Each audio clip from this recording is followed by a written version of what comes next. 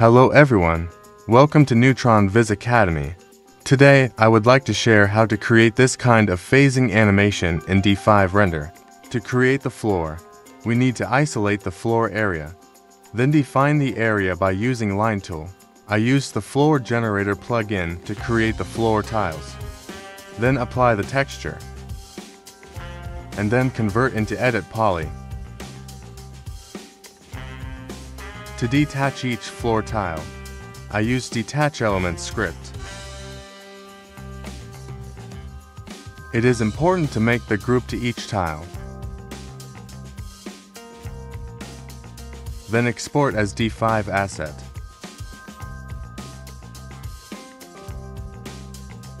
Then connect the file with D5 Render.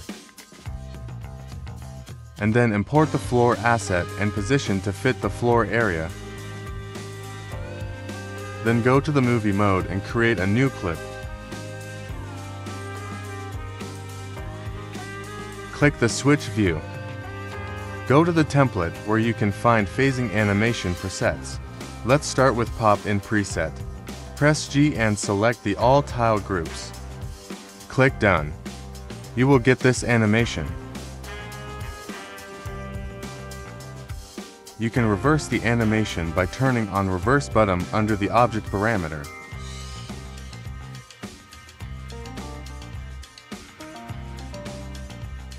We can change the animation style anytime. For drop animation, we need to define the distance.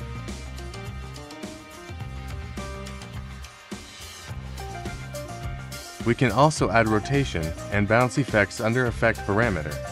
We can also choose the desired axis for the rotation. Finally, we will get this result. Thanks for watching the tutorial. Don't forget to subscribe.